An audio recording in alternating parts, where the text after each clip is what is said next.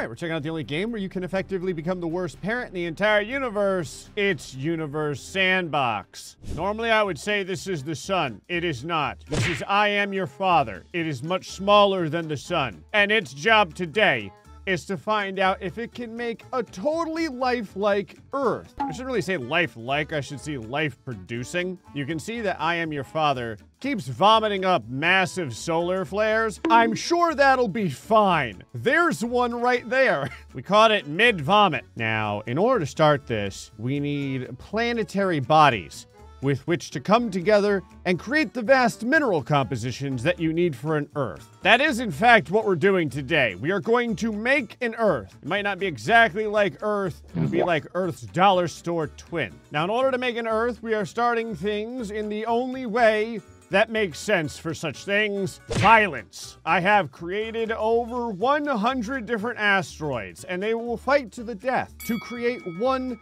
winner Earth asteroid. I'm gonna go ahead and just let things go around here. Now, eventually the orbits will, you know, kind of start to interfere with one another. And like the freeway, they're just going to start randomly smashing into one another. Just random asteroids. Lots and lots of random asteroids. More? Daddy, chill. All right, now there's a few hundred there. I'm gonna go ahead and get this going. I wanted to show you too, this is what it looks like inside of the highway of death. Look at how many different celestial bodies are flying past. It's like interstellar dodgeball.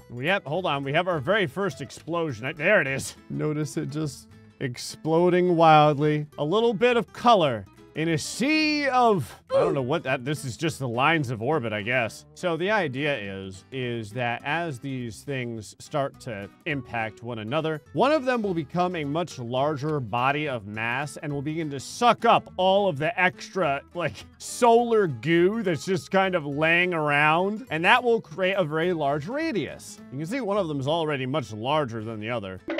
Okay, someone just shot out of the... One of the asteroids just shot out of nowhere. Just got shotgunned into the... Whoa! Okay, we've got a few more that are flying out into the nether realm. About 14 years have passed so far. Like I said, someone is going to end up being the winner. I just don't know who. Oh, here we go. This is a big thing over here. Look at the formation of this thing. It looks kind of cool. Well, this is the original name of it, and it is it's actually 1/2 the radius of Earth right now. I'm gonna let it suck up a little bit more stuff. I really have no idea if the elements that are crashing into that thing are going to be good enough for Earth, but we'll find out. You can see the one glowing thing in the middle of all of this. I think this was our original one that ended up getting pretty big. Yeah, it's almost the same radius of Earth, but it's kind of slurped up enough stuff to the point where it's lost a lot of its like weird topography. It looks very smooth now, but this is good. We're at a good spot right now. You know, the only problem is the average temperature of this place is 1300 degrees Celsius. It probably needs to go and cool off. There we go. I'm kind of curious what the actual potential for life is right now. It's 0, probably because there's no water on it. I will name you Only Child. Okay, so now we can start back again with I Am Your Father, and then we can go ahead and add the Only Child. All right, the Only Child is now firmly in the habitable zone. I'm gonna let him just kind of orbit for a little bit. This is actually kind of a cool orbit because the Only Child is in the habitable zone part-time, and then it's kind of in the blue area, so I'm not really sure if everyone's going to constantly freeze or if half of the planet will just become Canada for, you know, like, part of the year. I love how it changes, like the habitable zone changes. Like, if you click on the sun, it's like it's over here. If you click on the planet, it's like, no, it's not. We're just gonna take the sun's word for it, though. Now, we're gonna have to add water to this thing. The only way that you can add water to a planet is just like I mentioned before, obviously through violence. Let's see here. What do we got? 5 kilometers. Okay. 10 meters. Not big enough. 13 kilometers. Gotta go ahead and launch this. There we go. This is actually made out of silicate water, baby. Go! All right, should be heading on a direct collision course for Only Child. We're just going to follow along as it begins and ends. Obviously, we're going to need a lot more water than that, so...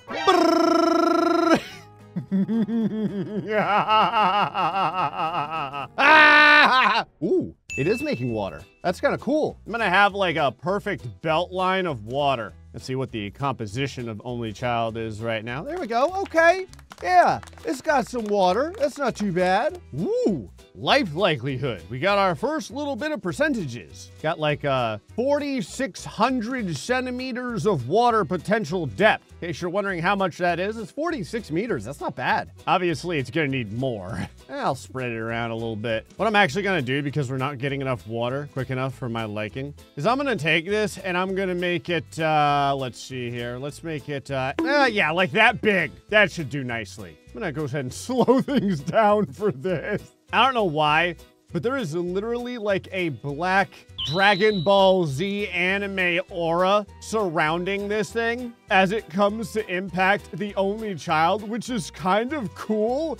I'm gonna go ahead and let that happen. Oh, yes! Say hello to atmospheric pressure, baby! That looks awesome. That looks absolutely awesome. I am a big fan of the way that this planet is currently coming together. Look at the anguish that has happened. Look at the incredible flames. But more importantly, look at the water amount. Life likelihood shot way up. Now, obviously, things are getting really hot, so it's gonna have to get back down to normal before it goes back up. Go ahead and speed things along here. Let it go. Let it, oh, okay. Yeah, as it cools down, it's starting to look pretty legit. All right, let me go ahead and pull on back here. There we go. I have created the Eye of Sauron. I'm not kidding. This is a planet that is looking at you very intently. That's pretty cool, though. It does have an actual atmosphere now. Not only does it have an atmosphere, it has cloud cover.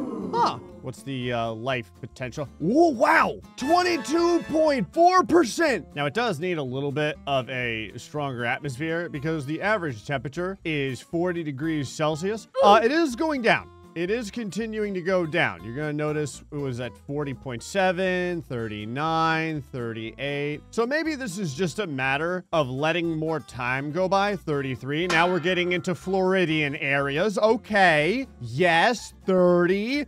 29. Okay, now the people in Florida are actually not sweating to death when they walk outside for 10 seconds. Oh yeah, this is happening right now. Again, it's taken 172 years, but this is totally working. 25.5. Nice. Now, one of the things that we're going to need to do is make sure that there's enough nitrogen and oxygen. How do you get nitrogen and oxygen onto a planet, you ask? You urinate it on there. I'm not kidding. Nitrogen. And there we go. Now we're gonna throw some oxygen in there. All right, now the atmospheric density is kind of starting to get into a normal area at this point. I've given my planet sunglasses. That's actually what I've given it. That is unbelievably strange to look at. It's kind of like an alien planet. Well, there we go. The atmosphere is starting to spread throughout the planet now. It was all just weirdly concentrated in like one single area. Wow. The atmosphere got us up now to 36.3%. We are going to have to add more water because there's only one lake and it's 218 kilometers deep and there's really no water anywhere else. There are places with 7,600 meters of ice though. That's fine though. We can tinkle a little bit of water on there. Here, you ready? Here, just kind of shoot a bunch of water. How's that taste? Is that good? You can actually see the planet like sweating from the water, kind of like getting wet. You see it, see it kind of like dripping around as we add it. All right, let's go up. You know, the only thing there we go. I was gonna say the only thing you really need is just more zeros. Put a little bit on the poles there. There we go. Yeah. A little on the bottom like so. Perfect. Now my planet looks like a sumo wrestler. All right, gonna go ahead and let time pass here so that the water goes ahead and kind of like sits where it's gonna go. I'm not exactly sure how, but now there's like an onyx black band surrounding the planet. This is probably one of the coolest planets in the solar system. Well, it's the only planet in the solar system, but it is really cool looking. All right, we're still looming around 34.4% life likelihood. 37.9, add a little more nitrogen. 39. Oh, there's a very delicate balance of atmospheric anguish that you have to give people. Oh, the surface gravity is a very temperate 6.14 meters per second squared. It's like, what is that, like 2/3 of Earth? So that's nice. Now that the atmosphere and water has actually, like, you know, what is this, 900 years later, properly spread, we have a legitimate looking planet. Like, it has everything. It is covered in water. It has frozen poles. The water is evenly spread. I mean, kind of. Look at the pock marks on this place. Gas pressure is pretty nice. Liquid depth goes all over the place. But again, if you go, like, if you travel in the middle of the planet, it's right around 11 kilometers deep. Surface temperature is great. You gotta kind of live like right up here. Now, what is the one thing that the planet is missing that I think will obviously give us the rest of our life likelihood percentage? It is an enormous impact from something that can become its moon. Obviously. Let's see here. What do I want to launch at it? We're gonna need something to introduce all kinds of new elements and stuff. Yeah, Mars, you don't get enough love. You get to get launched at the planet. How's that make you feel? Mars is like, not great.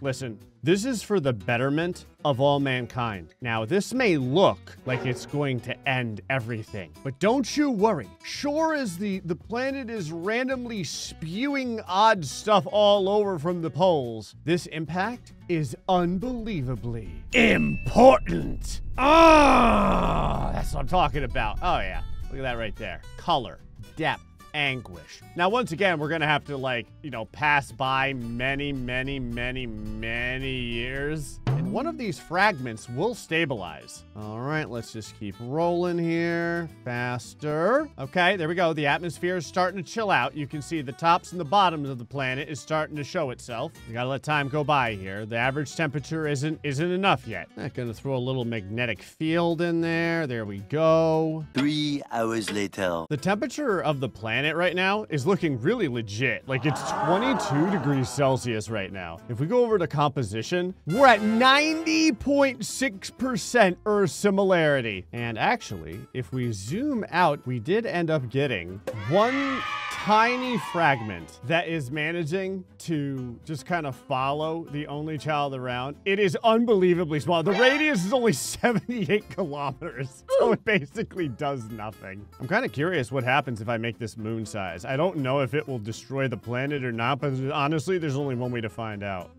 Okay, just kind of start doing a little bit of that. There we go. What could possibly go wrong? 200 kilometers, 300 kilometers. Let's do radius of the moon. Where's that at? There it is. Oh, wow, it's already 2/10 of the radius of the moon. Isn't that nice? Just gonna keep this moving. Now, the only child isn't very large, so I'm only gonna have this, you know, a certain size that's somewhat similar to how big the only child is. And there we go. Yeah. I'm just gonna call this the stepchild. I'm gonna go ahead and let time go by here. Like how there's one random dent in the forehead of my planet. It's like way up here. There's also this odd black spot on the planet. I don't know what that is, but yeah, there's like one weird dent way up here. I think that's, was that like ice on the top of the mountains? Yeah, it is.